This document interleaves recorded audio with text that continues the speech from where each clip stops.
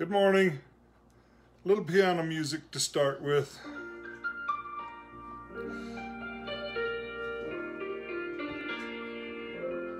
Music teacher from out in Arizona that used to be in our youth group a few years ago. Tony Tetro. Let's let her give us an intro.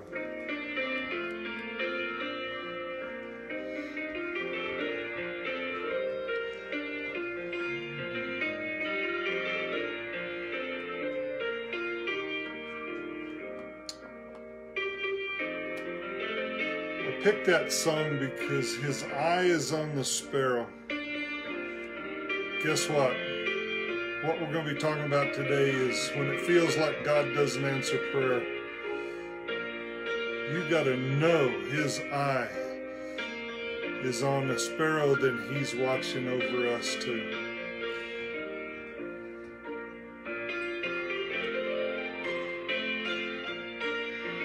To all of you that are friends and family and church members, see, I'm in the land of the living. Becky and I are doing just fine.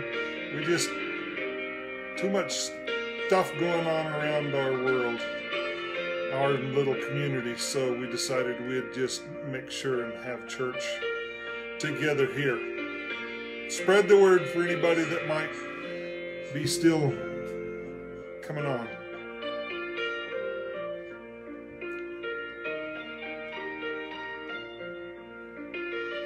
Morning, Marsha. Morning, Kyle. Susie.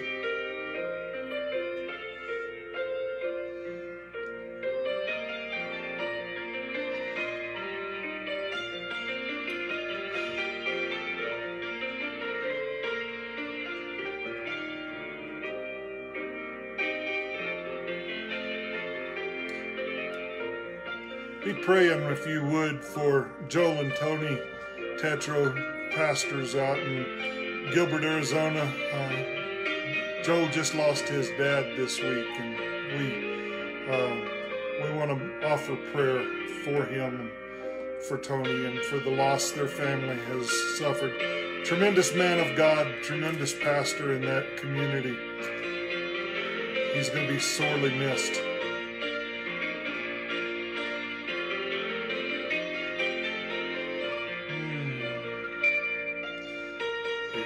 His own spirit.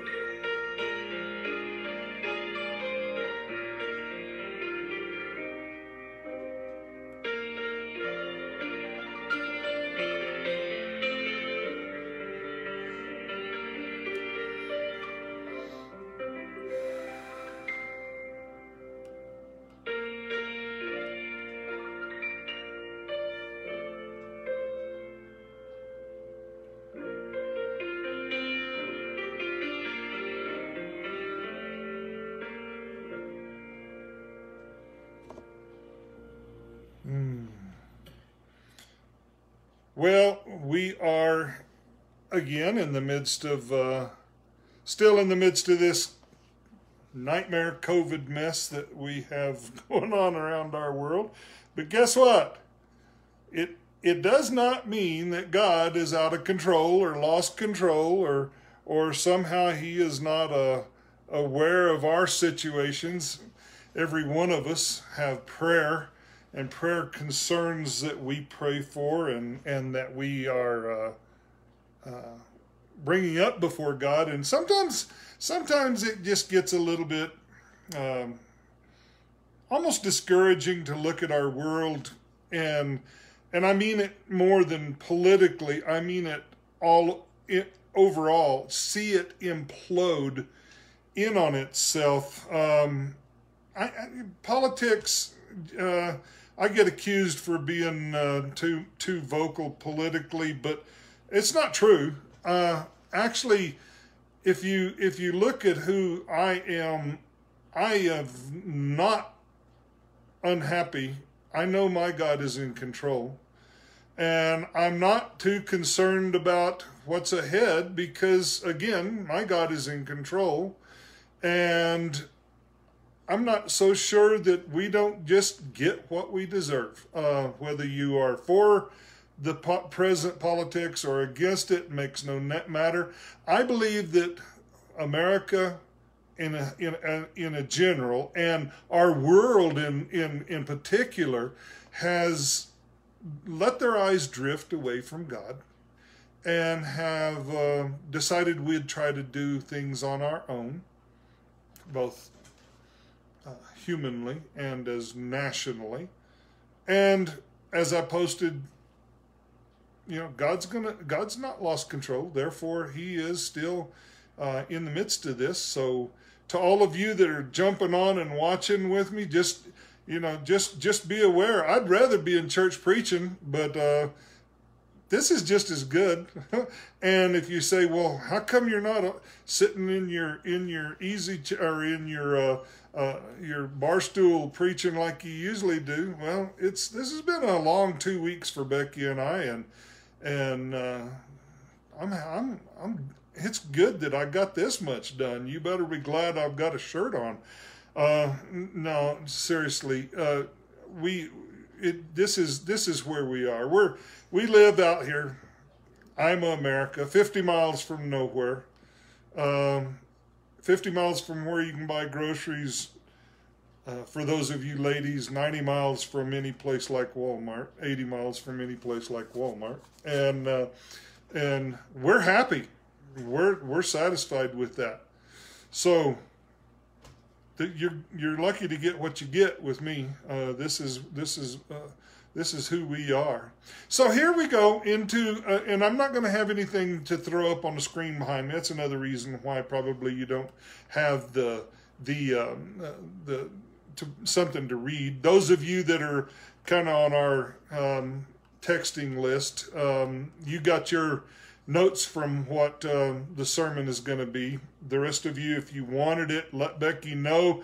And if you didn't get it, let Becky know. And I bet you she can get you something if you'll just text her.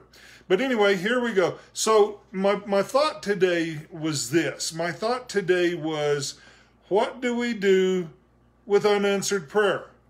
What do we do with prayers that we think, man, we know exactly what God's mind is, and we are going to, we're gonna pray, and we're gonna see God answer these prayers, and we're gonna, by golly, this is gonna come out our way politically or whatever. Maybe it's your job, or maybe it's your the moisture. And I'm looking outside. If you notice, I'm kind of looking over the top of the camera here and looking outside. You guys, really you need to see this, but we don't get moisture very often, and it snowed. And so we're happy. And then out across the snow in my driveway, as I'm looking out there, comes a whole covey of quail. 20 or 30 quail come up and eat out of my bird feeders right outside the window, and it's really distracting, I'm going to have to tell you.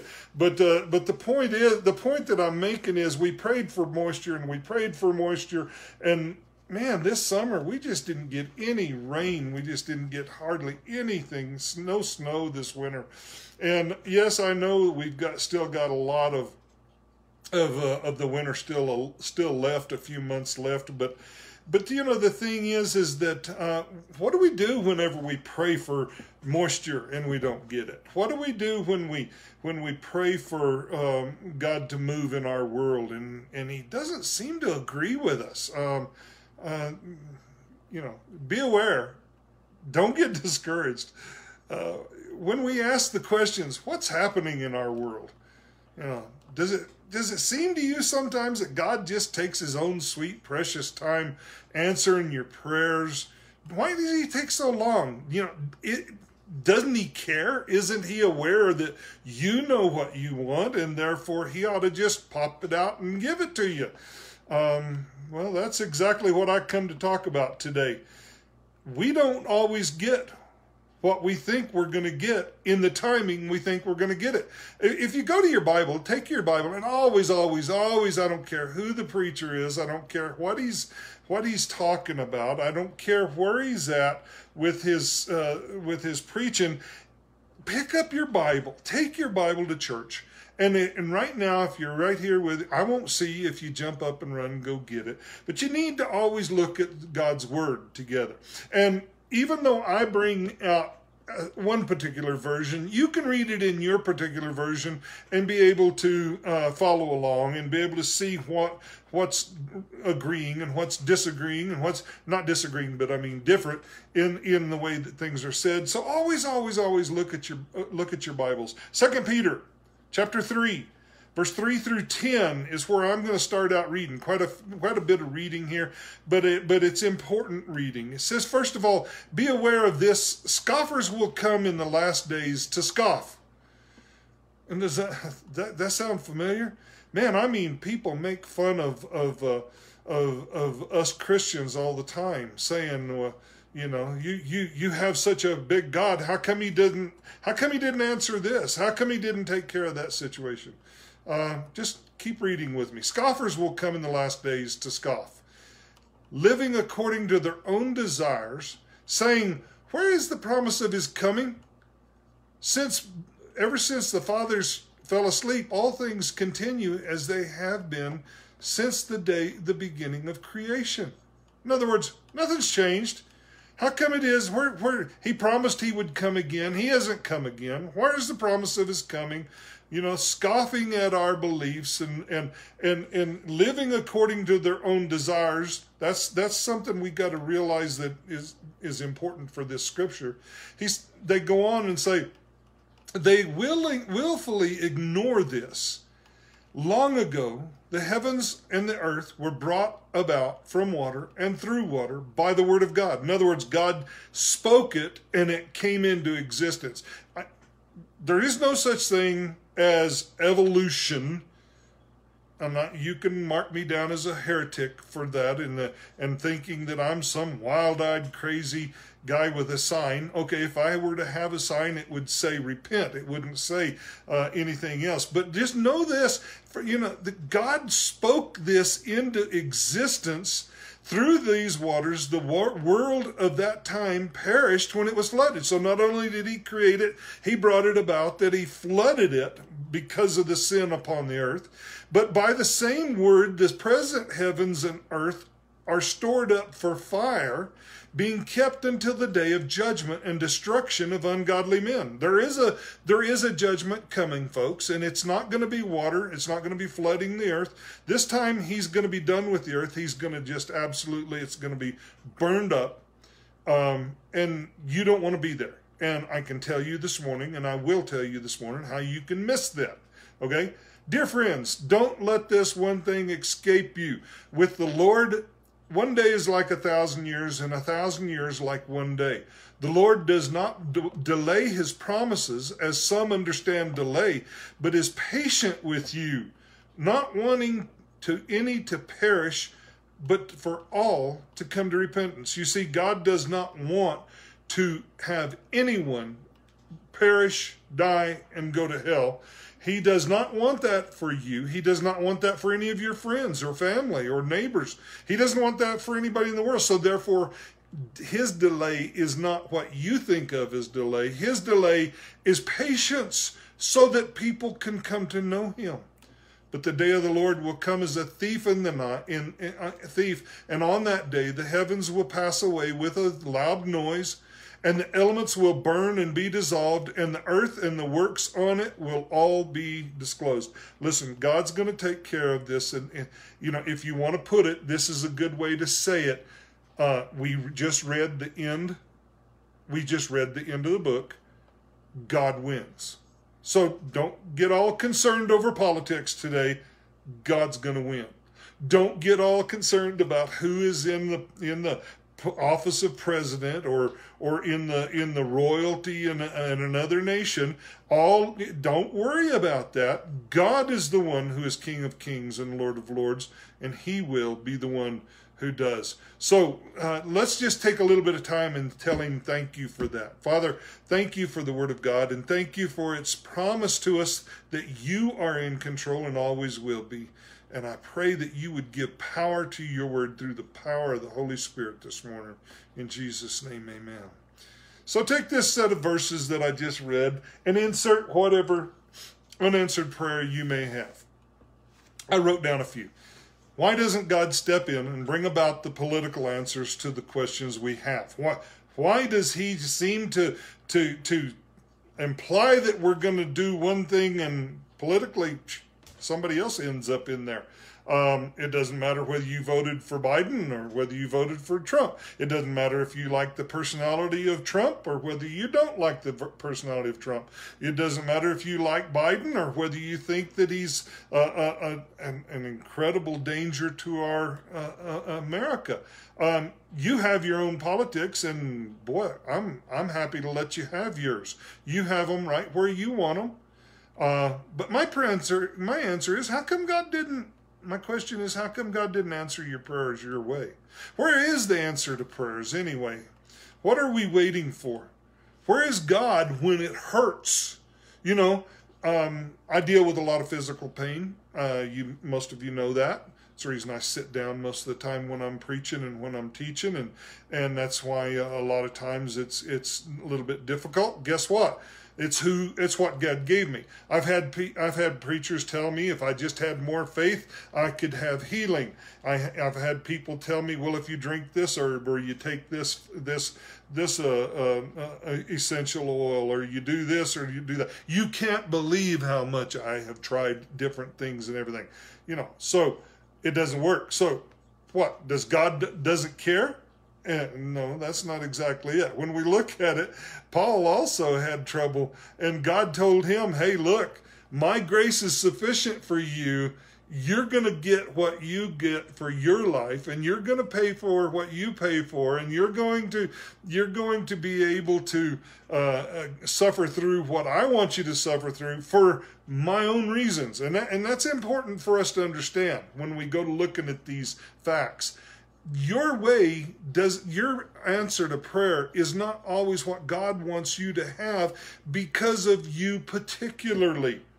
So let's pull back away from the big wide world view right now, and let's look at your particular issue, whether you have cancer or whether you have peripheral neuropathy like me, or whether you have a diabetes, or whether you have heart disease, or it doesn't matter what you have. You have your tests and I have mine. Your marriage is your test and I have my tests. You have your job that you may or may not care for, and I have what we have. I see it all the time where people are challenged to live their lives in a way that honors God with money, and I've seen them where they have to do the same thing when they don't have anything. Guess what? You are an individual. It does not mean God does not love you. It means God does love you, that you have particular circumstances. So let's run through a few facts. Okay, fact number one. He has promised to provide your necessities. Put this part in italics. Within his will. He's promised to provide your necessities within his will. Food, clothing, provisions. Philippians 4:19 says, "And this same God who will take care of me will supply all your needs from his riches, his glorious riches, which has been given to us in Christ Jesus." We have a supply of need that comes straight from God through Christ Jesus into our lives. You say, but wait a minute. I don't get healing when I pray for it. I don't see things happen. Guess what? Remember, I told you to put in italics, within his will. Not your will, his will. Fact number two, he will answer all your prayer in his perfect will. Italics again. For your specific need. Romans 8:26 says, "And the Holy Spirit helps us in our distress, for we don't even know what we should pray for, nor how we should pray, but the Holy Spirit prays for us with groanings that cannot be expressed in words.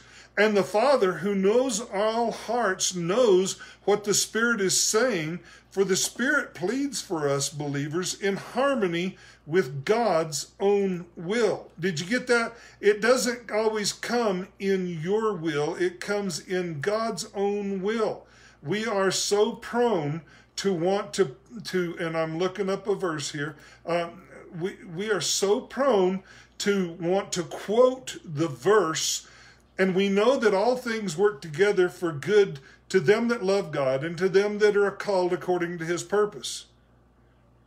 You recognize that? Okay. As I looked that verse up, it is 2 verses after where I just read. The 2 verses that I just read are the 2 verses right before what he says, and we know that all things will work together for good. So if you tie them together, what you have is the Holy Spirit is going to be there in our distress, and we don't even know what to pray for. But when we pray, we know that when we lack the words, God's going to fill it in. The Holy Spirit's going to fill it in with groanings that we don't even know how to say, and that the Spirit pleads for us believers in harmony with God's will. So, when we pray, be ready to accept verse 28. Whenever we read verse 27, we need to realize that the Holy Spirit is the one who is going to pray for you in God's will. You've got to be ready that we know that all things will then therefore work out for good to them that are in God, that love God and who are in his will. So he wants you to be in his will. Fact number 3, God says to us, he says he will protect us at any cost, even to the point of taking you home whenever it's time.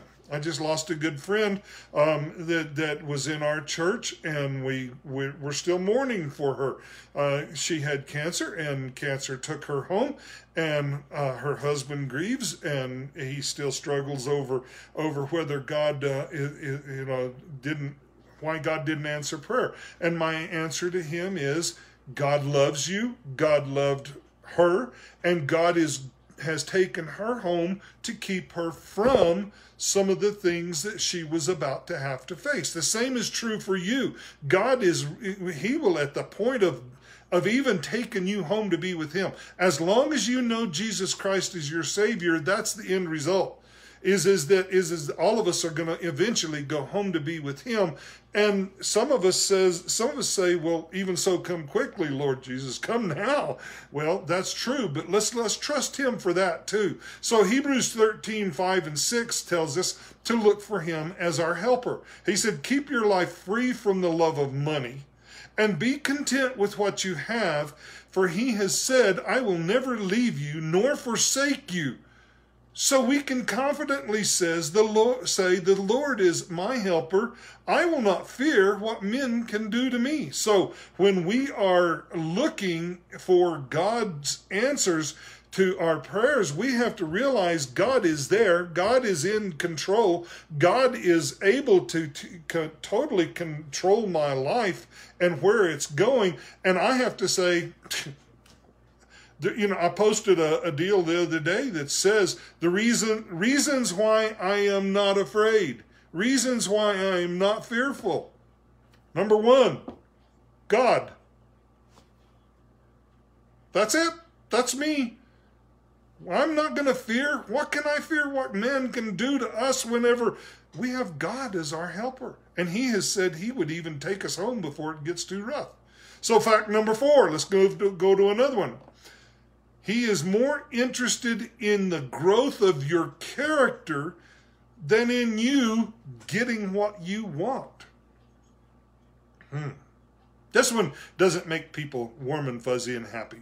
This is the statement that makes people write me and say, what are you thinking? Why are you saying these things?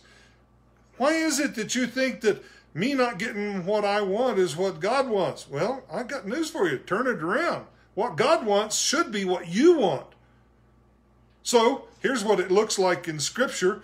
James 1:2-6 says, consider it great joy, my brothers. Now, some of you recognize this verse. Some of you know that we're going to start talking about having patience. Many of you have told me, don't preach on patience, preacher. It makes me uncomfortable. I don't want patience because when you pray for patience, you'll get tribulation. I got news for you. The answer is the same every time. I will preach God's word because God's word is true over the top of what you think, over the top of your petty feelings, over your warm and fuzzy desire to have what will make you feel good. Let me just come out right now and say, I will not always preach what makes you feel good. I will preach what God says. And he says, consider it all joy, my brothers, whenever you experience various trials, knowing that the testing of your faith produces endurance or patience. But endurance must complete its perfect work. Patience must have its complete work that makes you mature and complete and doesn't let you go through life lacking anything. That means God knows what you need, and he knows when you put your feet to the fire, and he knows when to put you through things that test your patience, because when you are tested, you're going to come out like silver, like gold. Now, if any of you lack wisdom, he should ask of God. That means you should be asking for patience. You should be asking for wisdom, who gives all generously and without criticizing, and it will be given to you. But let him ask in faith without doubting. For the doubter is like the surging sea, driven and tossed by the winds. But will you please understand, when you trust God, don't trust him as long as it meets your needs, as long as you get what you want. Here's a quote for you, from me. God is not your personal gumball machine. You don't get to put in your little quarter of prayer and turn the little dial and have, some of you say, what is that? You weren't raised the way I was raised. You begged your mom for a nickel, or you begged your mom for a dime, and you put it in the little slot and you turned the handle and out come a couple of gumballs, and you got to have what you did. Listen, God is not your personal gumball machine. You don't put in your little prayer, turn the handle, and God says, dink, there you go, you get one. There's no way I can make this too plain for you. Unanswered prayer has a rhyme and a reason. Always. Because God is not the author of confusion. God is a God who is in control, and his world is going to go according to his plan. And what God is wanting for us to do is pray hard for what he wants us to pray for, and then leave the results up to him. And yes, that means sometimes you're not going to get what you wanted. Difficulties are for your growth and maturing. It's Paul, by the way, check this out. Paul and Peter and Jesus and all of these guys, they did not pray for anyone's relief from circumstances. They prayed for the strength to go through it. Peter, when he was facing Jesus, Jesus told him, he says, well, Luke 22, 31 and 32 says, Jesus answered him, Simon, Simon, Satan has asked to have all of you, to sift you like wheat. But I have pleaded in prayer for you, Simon, that your faith should not fail. So when you have repented and turned to me again, wait a minute, he just said, so when you failed, so when you did it wrong, you can turn to me again and you can repent, that means turn around, and turn to me again, strengthen and uphold your brothers. In other words, it's not about you, Peter. This test, Satan has asked me to let him test you, and you're going to fail, buddy. And when you fail, you repent and come back, and I'll give you a ministry to reach out to your brothers. That's basically what he's saying. So difficulties bring endurance. Patience brings wisdom. Keep asking in faith and realizing that God will answer, in italics again for you, in his will. He's going to answer what's best for you and your circumstances. You can never ask anything that is too difficult for God. But God's answers will come when your desires match his will. Think on that one a little bit. Your prayers are basically always safe to ask. So ask anything. But know that he will never grant you an answer outside of his will.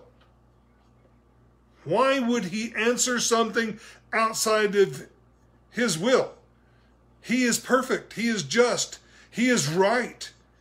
He is never going to fail. So therefore, you have something you can trust, you can ask, but always pull back and say, but not my will, Lord, but yours. That's what Jesus prayed. And that's where we have to come back to. Romans 12:2 says, don't copy the behavior and customs of this world, but let God transform you into a new person by changing the way you think. Then you will know what God wants you to do, and you will know how good and pleasing and perfect his will really is.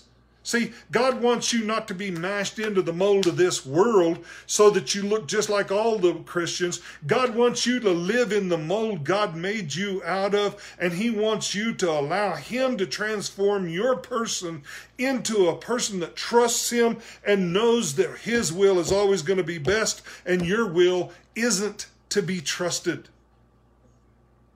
There's wisdom from on high that we can trust, and there's wisdom that comes from beneath, and we don't trust that. That comes from beneath where we live and interact in this world. Man, we don't trust that. Trust God who knows all. He knows the end from the beginning.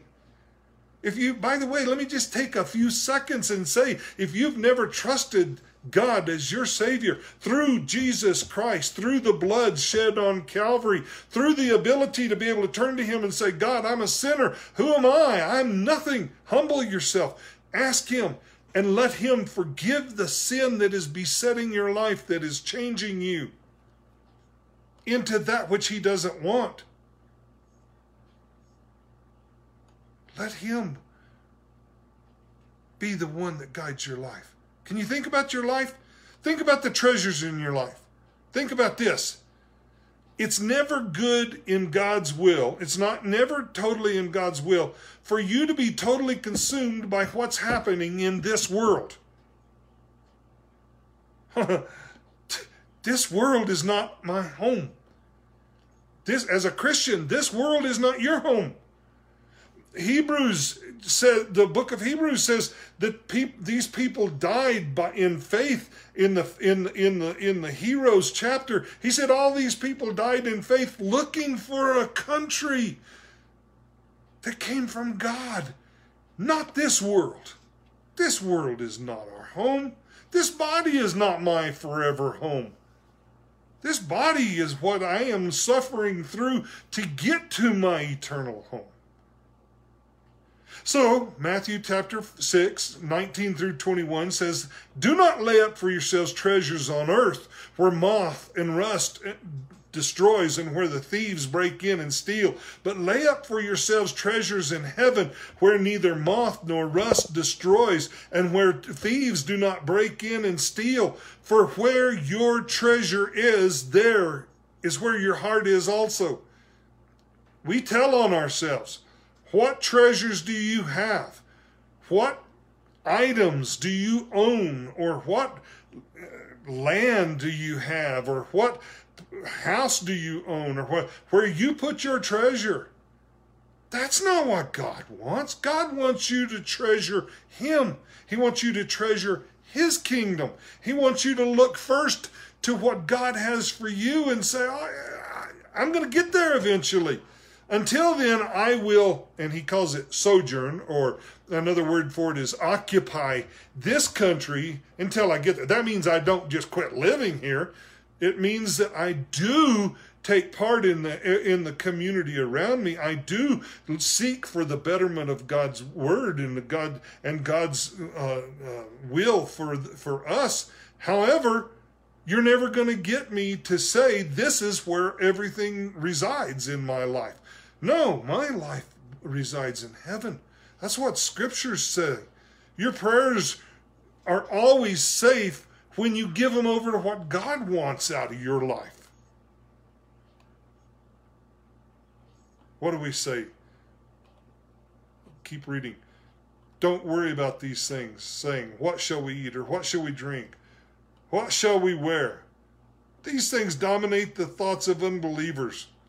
But your heavenly Father already knows your needs. Seek the kingdom of God above all else and live righteously.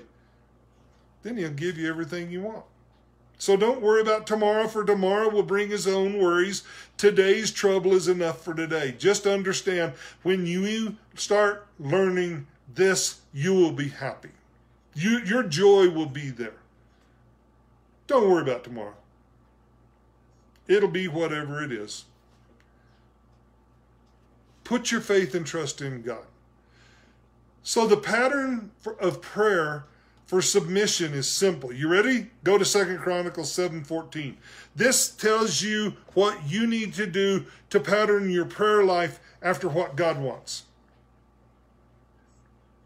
Then if my people, which are called by my name, that's God talking, and God is saying when you belong to him, you're going to be called by his name. Christians, do you see the Christ in Christians there? You belong to Jesus Christ. You are in Jesus Christ. Christians, pattern your prayers after what God wants. But listen to the pattern here that he says.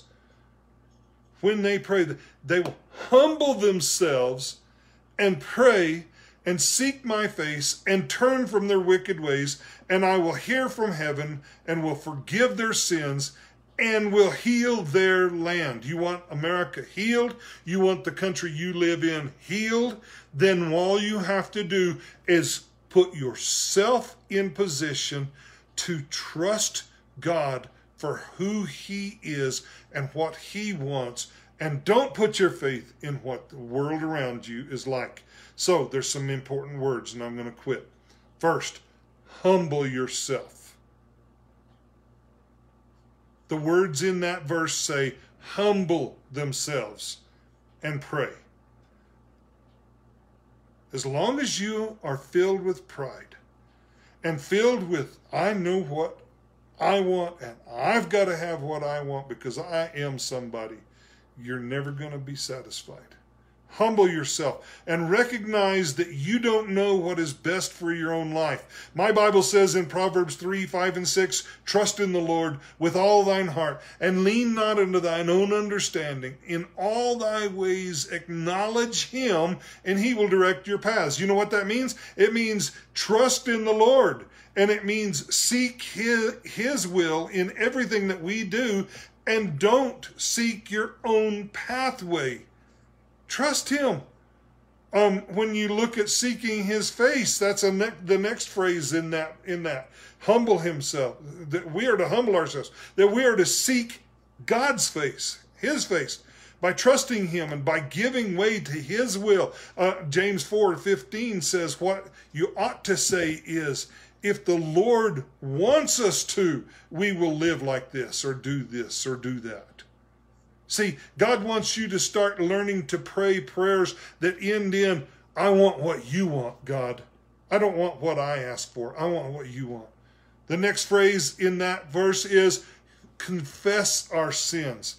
We are to confess our sins to him. 1 John 1:9, but if we confess our sins, he is faithful and just to forgive us our sins and to cleanse us from all unrighteousness. He's going to cleanse you from every wrong if you will just lay down your own pride and seek his face and confess to him. That word, by the way, means to agree with God. You're going to agree with God that your sin is sin. and turn from your wicked ways. There comes in the next phrase, and that is turn away from your sin, which is to repent. And Acts 3:19 says, repent then and turn to God so that your sins may be wiped out, that times of refreshing may come from the Lord. God wants you to be refreshed. God wants you to be happy. God wants you to be satisfied with your life.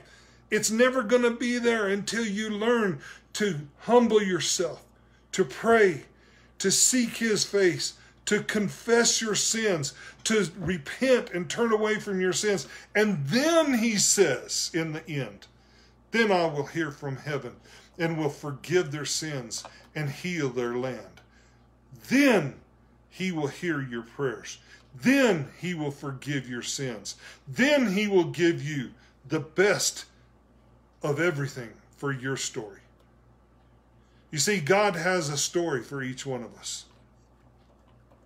Every one of us has to go through what we go through. In the book, A Horse and His Boy by C.S. Lewis, C.S. Lewis wrote as if Aslan the lion was Jesus. And they're being chased on these horses. The characters are being chased and they're running fearfully from this lion. And this lion reaches out and scratches the girl on the back. And her and the boy later she's suffering from the wound that Aslan the lion gave her.